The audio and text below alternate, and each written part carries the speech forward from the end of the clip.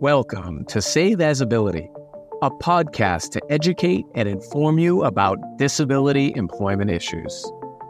My name is David D'Arcangelo, and I'm your disability policy expert. Hey everybody, it's great to be back with you, David D'Arcangelo, another episode of Save As Ability. We've been getting a great response so far. Please help us keep it going. Like, subscribe, share, so we can keep this content coming for you. So what I'd like to do is, going forward, actually go back this episode, and I'd like to talk a little bit, a brief history of disability policy and programs in the United States. Many people have asked for, well, how do you get to this? How do you get to that? Well, it's all based in these things that we're going to go over here today briefly. First, a little bit of a disclaimer. I want you to recognize that some of the terms we're going to use here are the original terms. Those may be inappropriate or insensitive today. So I don't want you to think I'm being inappropriate or insensitive, because I love people with disabilities, obviously. But I do think it's appropriate to keep the historical context. So we're going to do that, but just if everybody can know that ahead of time. And what I've done is I've essentially broken the history down into like four main segments. The first one being the founding of America up until like the earliest 20th century. The next being fallout from the Civil War all the way to like World War II, because that was so much disability that happened there. And then from World War II to the Civil Rights Act and ADA, and then really from the ADA Amendments Act up till now. All right. So I've basically broken it down into like four kind of increments. All right. So first, from our founding, if you look back, much of it started, I'm here in Massachusetts, and proudly to say that John Adams, President John Adams, back in 1798 signed the first military disability law, an act for the relief of sick and disabled seamen. All right. That was 1798. So, I mean, we're really going back here. That is pretty much the first disability law on the books, okay? So then in 1805, American Psychiatry gets founded by Dr. Benjamin Rush. He publishes an influential paper called Medical Inquiries and Observations, and that's really some of the first documentation about mental illness and other disabilities. So then you go up to 1829, and you have Louis Braille. Louis Braille invents Braille, which is the raised alphabet system for blind people. And then that same year, founded in Watertown, you have the Perkins School for the Blind. So now you can see like blindness starting to get introduced into education and the laws, how they're first starting. That takes us to like 1860s, when the Civil War really was getting ready to happen there. Gallaudet University is founded. That's a very important school for the deaf in Washington, D.C. That was authorized by Congress, and President Lincoln signed it in to grant college degrees to people with deaf and hard of hearing. And then the Civil War happens from 1861, really, I think probably officially, to 1865. 38,000 amputations alone to the U.S. Army. I can't even imagine the level of devastation in the Civil War and the amount of disability that brought. But really, that was like the impetus to then get some laws on the books to start protecting those people, and we'll talk about that in a minute. So, again, prideful here in Boston in 1872, Alexander Graham Bell, the scientist, the inventor, and yeah, he's a little controversial on his views on eugenics, which I don't agree with, by the way. But he really worked on the invention of the telephone to support communication with his wife and deaf mother. So really, his experimentation with these hearing devices maybe, led to innovation that turned into the telephone. So that's important, because many of the things that we talk about with people with disabilities, many of the inventions and discoveries and things like that often have a link to disability. So in 1880, Helen Keller is born, and she becomes the first deaf-blind person to graduate college and write a book. She was also a founding member of the Massachusetts Commission for the Blind. She was one of the first three original commissioners. I'm one of the most recent commissioners. So. In 1892, the American Psychological Association is founded. Then we hit a really difficult time in these late 1880s and early 1890s where there's laws being passed, but they're not good laws for people with disabilities. They're called the ugly laws. This is really a difficult time throughout American history where in 1889, the first ugly law was enacted in Denver, Colorado, and Lincoln, Nebraska. Ugly laws were enacted in Columbus, Ohio in 1894. An ugly law was enacted in the state of Pennsylvania. The language contained within these bills was really kind of nasty, and it applied particularly to people with cognitive disabilities, but also people with physical disabilities. I don't want to go too much into it. Ugly law says enough. Bad part of American history. But we did start to learn from that, and we did start to form governmental organizations that were now going to protect people with disabilities or set out protections in the law and in programs for people with disabilities. In 1906, Mass Commission of the Blind is formed. And again, as I mentioned, Helen Keller is one of the first members. So that's really one of the first agencies, governmental agencies put in place. And there was similar ones in Connecticut and other places in New England and throughout America that really put programs in place for people with disabilities of blindness and deafness and other physical disabilities as well.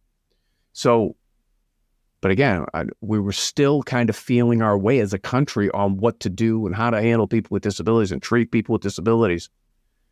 In 1907, there was the terrible eugenic sterilization law in Indiana, and that was, passing a sterilization law for I don't even like mentioning, but it was just the language is very offensive to people with cognitive disabilities. Very challenging. More challenges came when disease swept through that we didn't have cures for, medicine was still, developing. In 1916, the polio epidemic swept through the United States, and there was something like 28,000 cases of polio within a certain amount of time, 6,000 deaths. A large amount of those, a high percentage of people with polio that experience permanent physical disabilities through polio. So that was very challenging. All right, so now we switch gears. That was kind of like the early part of the United States. Now as we go into post-Civil War, into World War II, so basically like 1900 to like 1960 is this next area we're going to be talking about. Well, in 1936, Congress passes the Social Security Act. That act provides for the general welfare and establishment of a system for federal old age benefits. 1935. If I were to tell you that many of the provisions put in place at that time to that law, which is now almost 90 years old, were still in place today, would you be surprised? We'll get back to that actually in future episodes that we're going to explore how we can reform and improve programs for people with disabilities. But really, this law is important because it really gave a large amount of government resources, or devoted a large amount of government resources for people with disabilities. And it explicitly named aged persons, blind persons, dependent. Again, here's a very insensitive word now, but at the time, crippled children, that was in the law. Maternal and child welfare, public health, I'm reading right from it. So you can see even how the language has changed. So you can see how the laws were being put in place to be able to provide resources, our country, for people with disabilities, okay? And that happened over the next couple of dozen years and really a couple of decades throughout World War II. Now, naturally, war, unfortunately, brings a significant amount of disabilities. And what happened during World War II was hundreds of thousands of individuals, because of the war, were now brought into disability. Whereas they started their life, without any disability, but because of the war, they now have a disability, either a physical disability, and particularly the cognitive disabilities, which many at the time went undiagnosed for years because of the trauma that those individuals experienced. All right, so now it's post-war. Now let's talk about another era. going into the civil rights era. So now I would consider this era between like 1960 and 1990, like that 30-year span. We really saw major legislation devoted specifically for the civil rights of people with disabilities. So it starts in 1965 with the Social Security Amendments Act. That establishes Medicare and Medicaid. Medicare, that medical insurance program for people over 65 and younger disabled people. Now, we've talked about before, a lot of people with disabilities are aging into disabilities. So if you're getting into your later 60s, early 70s, the incidence of disability tends to rise, all right? But again, Medicare also includes younger disabled people as well. And then Medicaid, which is the assistance program for low-income people and people with various medical expenses, also then covered people with disabilities, all right? And just as of now, not 1965 data, but data from now, we've got about 10 million people who qualify for Medicaid. And of that, a significant amount are people with disabilities. We know that from the data. We'll get into that in future episodes. But moving forward to 1973, we're talking about the Rehabilitation Act. All right. Now, we're going to go also back and talk about the Civil Rights Act in another episode, because that then protected all the diversity categories of race and other minority groups. Okay. But let's talk a little bit about the 73 Rehabilitation Act, which was really a monumental act for people with disabilities for a couple different reasons. One, it put in place prohibitions against discrimination and retaliation against qualified people with disabilities. So before we had the ADA definition of disability, we had this important definition of qualified person with a disability contained within the Rehabilitation Act of 1973.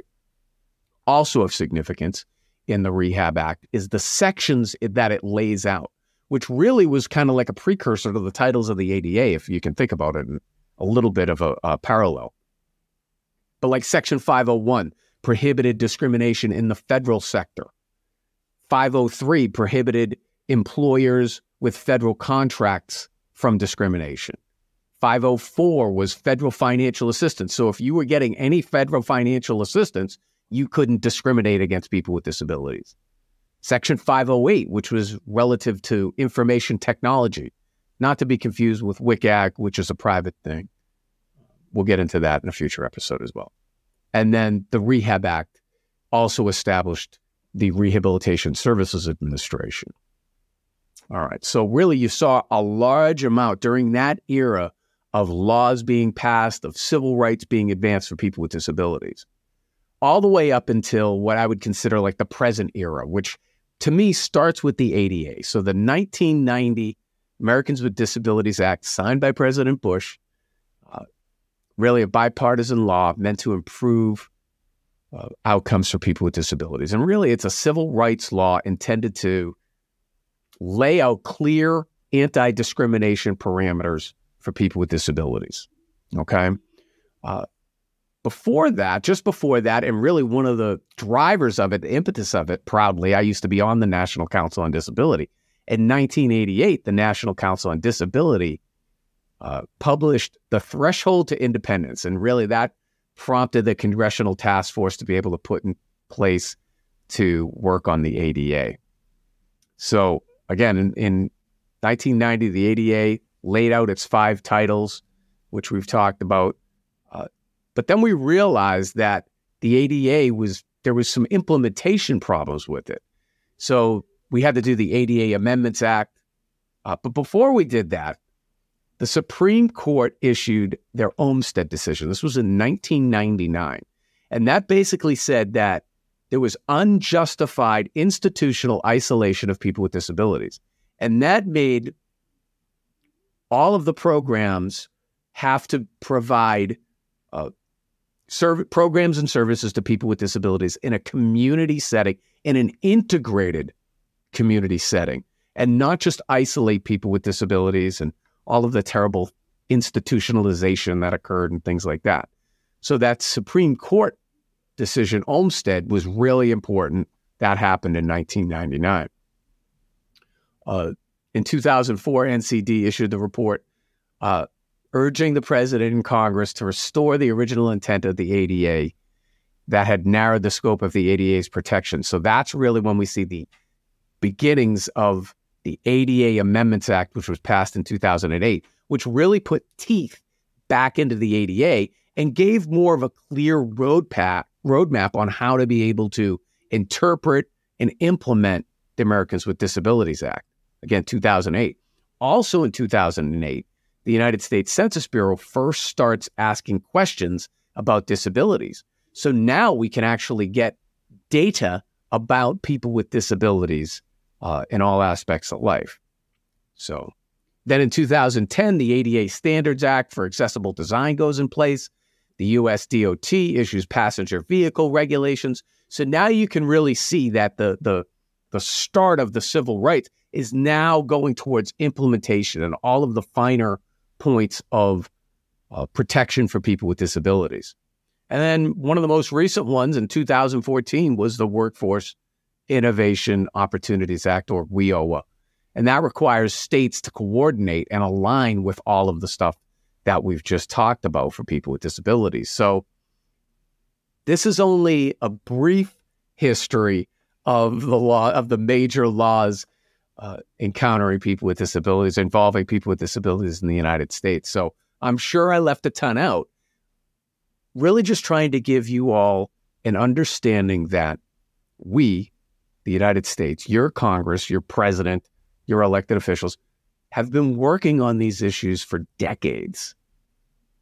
We continue to try to refine it. We continue to try to improve these policies for people with disabilities to make sure that we're not discriminating, to make sure that we're providing access to opportunities.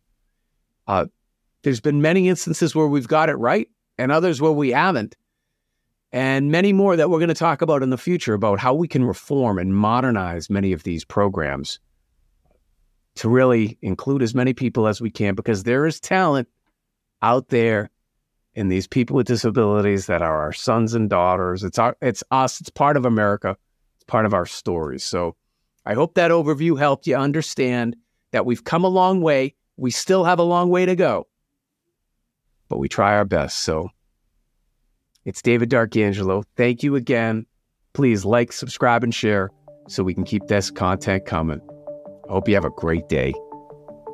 For more information about disability employment issues, please visit our website, disabilityemploymentsolutions.com. The Save As Ability podcast is available on Apple Podcasts, Spotify, our YouTube channel at Disability Policy Expert, or wherever you stream your podcasts. Subscribe, stream, rate, and review our shows. Your ratings and reviews help our show reach new audiences. Produced by Pod Pro Entertainment. Save As Ability lives within a network of podcasts located at podproentertainment.com. #TheNewRadio. Again, my name is David D'Arcangelo, and I'm your disability policy expert. Until next time, thank you. I hope you have a great day.